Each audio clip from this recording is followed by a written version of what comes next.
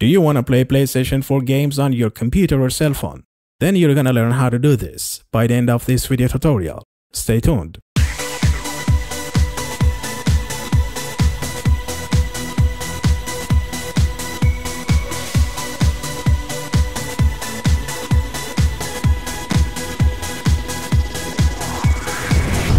Yo, what's up folks, Jailbreak Pro with a new one. Gamers always have this passion to play games all the time with no limits, right? Imagine yourself as a PlayStation 4 owner who want to play games but you have no physical access to your console and it's far from you. For example, when you're on a trip or even you want to play in your bedroom while the PS4 is in the living room. So what you gonna do then? Here's the answer to the question, and it is remote play. You can stay in the game while you're away from home. There are remote play apps designed for multiple devices like computer, cell phone and tablet that you can install and connect them to PS4 in order to play games remotely via LAN or WAN. But here is the tricky part, guys. Using remote play feature needs your PS4 connected to the PlayStation network or PSN to work. Since my PS4 is jailbroken and the system software ain't updated to the latest version, I won't be able connecting it to the PSN to play remotely. But still, there is a will, there is a way, right? Well, thanks to the developers, there is this method that you can play remotely while your console is jailbroken and not connected to PlayStation network on your computer, cell phone or tablet. You just need to use specific apps designed for your devices to unleash the power of your console and bypass this limit and experience playing PlayStation 4 games on your gadgets. That's huge, I know, but this is what it is, guys. Alright, let's get started by getting into PS4 main menu. As I mentioned before, remote play works with PSN activated account. I already activated PSN on this user permanently, so when I push options on DualShock 4 controller, then it gives me these two online options before I log in. But this user account is not PSN activated, and when I push options, nothing happens. There is no online options at all. Let's log into Jailbreak Pro user. Go to settings, network, and connect it to the Wi-Fi router. Great. Back to settings, remote play connection settings, and here it is. It doesn't allow me to use remote play cause the console ain't connected to the PSN, no active PSN account. To fix this issue, you need to inject the gold hand payload, which will activate the PSN account and unlock this menu to enter and configure for remote play. So I get back to the dashboard, web browser and inject the gold hand. But if you're not familiar with the payloads, hosts, cache and jailbreaking, you better watch this video tutorial how to jailbreak your PlayStation 4 by clicking on notification upper right corner of the screen. Great. Open up the web browser and inject the gold hand. Cool, we should be good to go right now. Back to settings, remote play connection settings, and this is it. We are in. It is enabled. Nice. Back to a computer. I'm gonna first connect my laptop to remote play on local area connection or LAN, then I go for my Android phone afterwards. And finally, I'll be teaching you how to play remotely when you're far away from home over internet connection or WAN, which stands for Wide Area Network. First off, you need to use an open source remote play. It goes by the name Chiaki. I already put the download link in description that you can download and use it. Here is remote play app ready to use.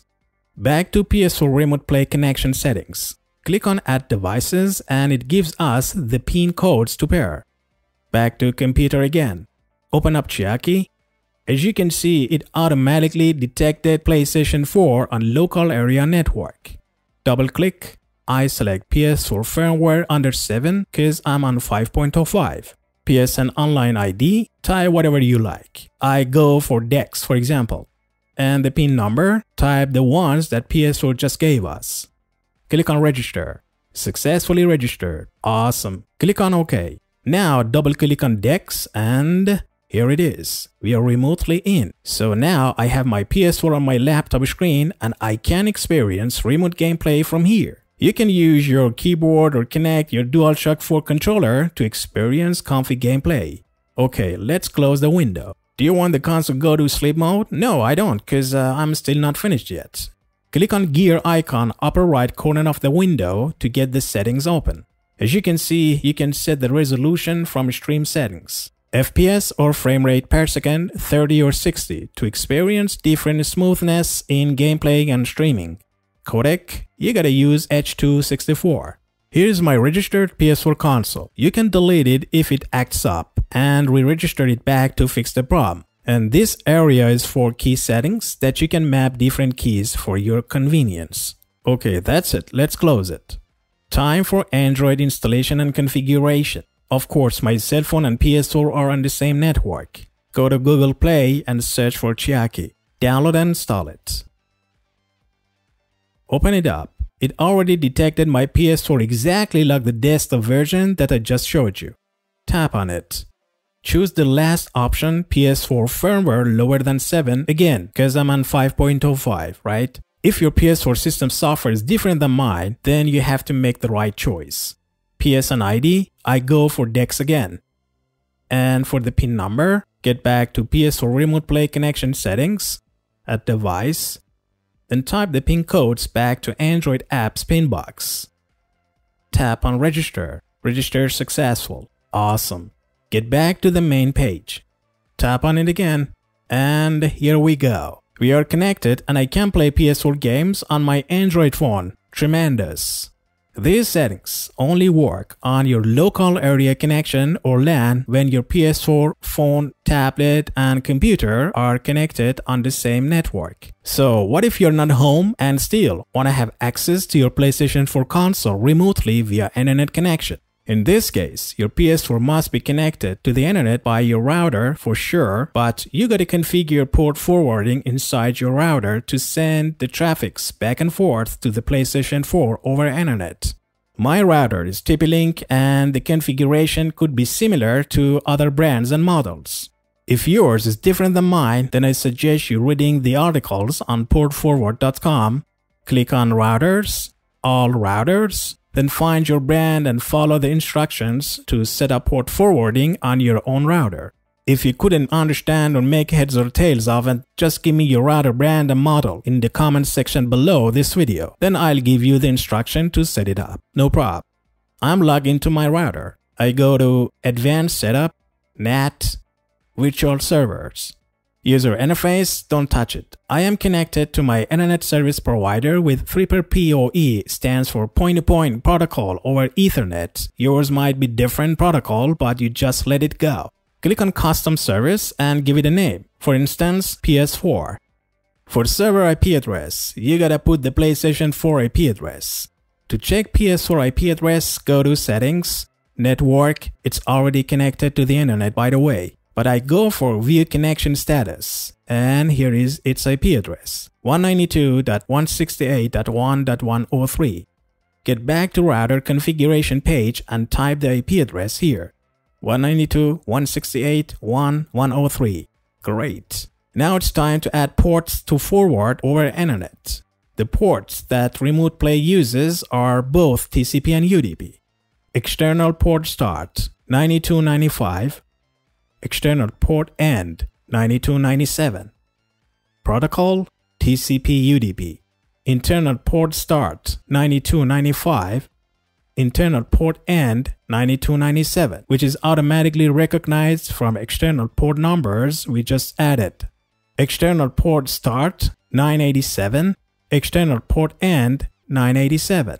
Protocol, TCP UDP. That's all of the ports to forward. Click on Save and Apply. Here is the final result. Make sure that they are all enabled.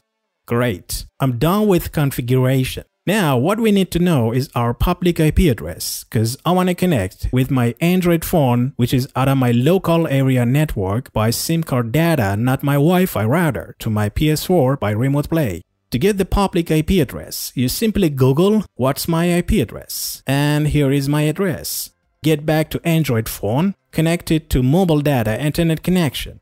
Open up the app and make new one by tapping on plus button, add console manually. Enter your public IP address in host. Click on Save. Tap on Save Console to open up. For system software, I select the last one, lower than 7.0.